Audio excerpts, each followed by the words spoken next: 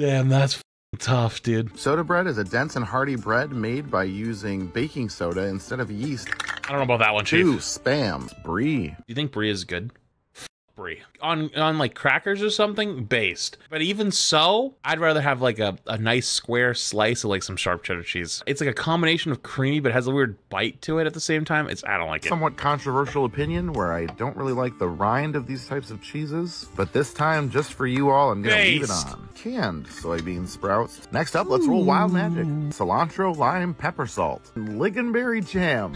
Lingonberries are a small berry that tastes a little bit like a sweeter cranberry. And let's take a look at that cross-section. I am not feeling too great about it.